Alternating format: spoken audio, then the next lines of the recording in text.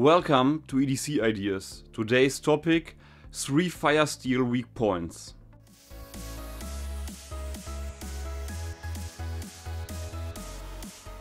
Let's start with the first weak point. The first weak point is the striking tool. This is a terrible striking tool from the Miltech steel, and it's very hard to use, and it's not made for a survival situation. The problem of this striker is that the edge isn't sharp enough to strike the steel. This is the striker of the Wildo Pro. The edge is very sharp, and from the concept it's a great striking tool. The handle gives you a lot of grip, but the weak point of this striking tool is the striking tool is not glued into the handle. It's easy to lose the striking tool in the field. The next weak point is the connection between the steel and the handle. There are a lot of products on the market where this connection isn't secure. This is the Wildo Pro.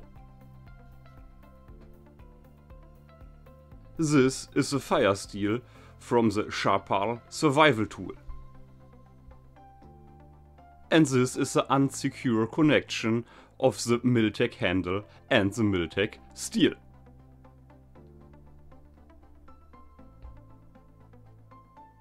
The third and last problem is the string or the cord.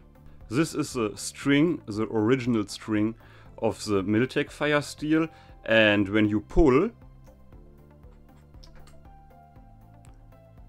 you will lose the connection and you can lose the complete set. There are two problems. This adapter is very cheap and don't hold the cordage secure. And the second problem is that it's very cheap cordage.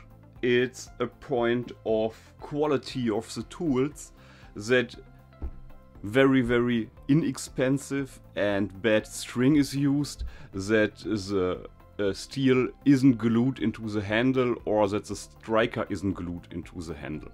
And maybe that's the reason why the Light My Fire products are so popular. The Firesteel is glued secured into the handle, the striking tool is okay and it works, and there is a quality string. Don't get me wrong, I don't think that the Light My Fire steel is the best Firesteel on the market, but it's definitely a top 3 product, and the reason is it has no weaknesses. Because of the problems with the striking tools, I love to carry my Leatherman rebar. And you see, the file of my Leatherman rebar is my most used fire striking tool. When you buy a Firesteel, please check these 3 weak points to get sure that this is a real survival tool and that this tool works in an emergency situation. Do you know these problems and weak points of the Firesteels? And do you had problems in the past? Let me know and comment in the comment section below.